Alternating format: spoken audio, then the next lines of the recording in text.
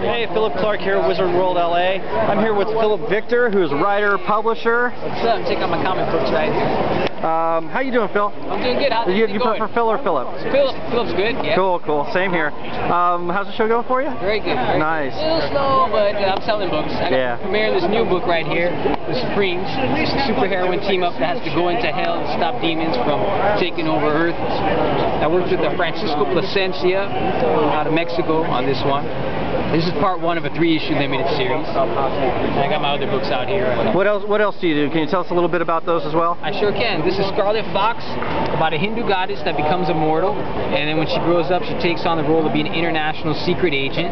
This one's illustrated by a famous artist out of Korea named Tae Kim. And it's a one-shot, one complete story within the issue. And then right here, I've got Soul Assassin, which is about a female police officer who's also a single mother in Los Angeles. In the line of duty, she regains powers from a past life when she was once a mystical Chinese assassin. This one's illustrated by Warner Brothers character designer Philip Barraza, and the cover on this color version is done by Jim Mahfood. And then right here, I've got my all-ages comic book, Jaguar Spirit, half man, half jaguar hero who travels through different dimensions battling demons and monsters.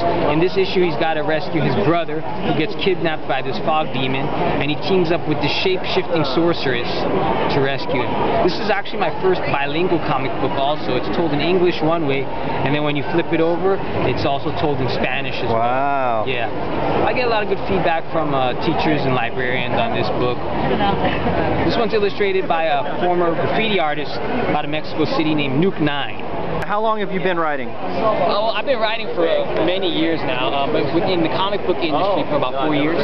Did you have any formal training in writing or study? Yeah, actually, I took a grammar and communication course called The Key to Life, and then in high school, I did a lot of creative writing. I went to a private high school where every month they required you to do a certain number of words of creative writing, and that kind of like laid the foundation for me. Now, who would you say your creative influences are? Let's see, I would say L. Ron Hubbard. I like his fiction work, as well as, let's see, God, there's so many. In the comic book field, Brian Michael Bendis, Chris Claremont. Those, I think, would be like my main influences. Your main guys? Yeah. Awesome. Now, comics isn't a hugely profitable medium. Do you have a day gig, or are you making money full-time on comics? I have a day gig, yeah, but I would like to give that up and make money full-time with comic books. Yeah. Now, what do you do during the day? Day gig is medical billing and office management. Wow. So that kind of works for me. The pay is okay, and then the schedule is kind of flexible so that I could do conventions like this and put together my books on my off time. Yeah. Now, comics isn't easy, especially as a writer. I mean, what keeps you in it? Why are you doing comics? I just like being creative, you know, and coming up with new characters and new stories, and incorporating sort of like historical mythology within my stories too. So I get a kick out of doing that, and then working with the artists to create these characters and storylines. It's a lot of fun. And then coming to conventions like this and getting the public to see my work and to appreciate it, that kind of thing.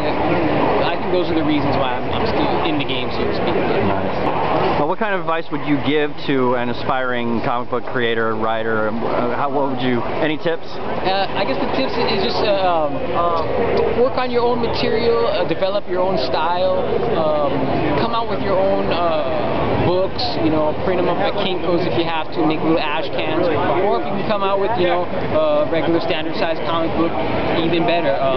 If you're a writer and an artist, that helps, but if you're just a writer like me, you know, hook up with an artist, go to places like digitalwebbing.com if you want to network with artists, or come to places like this, you can go to like Artist Alley and whatnot, and network with people to be a part of your book, to get the project going. But I really emphasize just kind of putting something out there so people can kind of see your work, and then even if you're not the best at first, you can certainly grow by working on material and putting material out there. Also submitting material to some of the bigger companies. You never know, they might pick you up.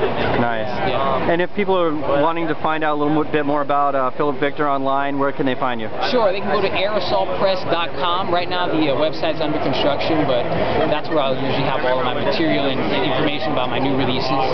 Cool. Yeah. Thanks, Philip. Yeah, you're welcome.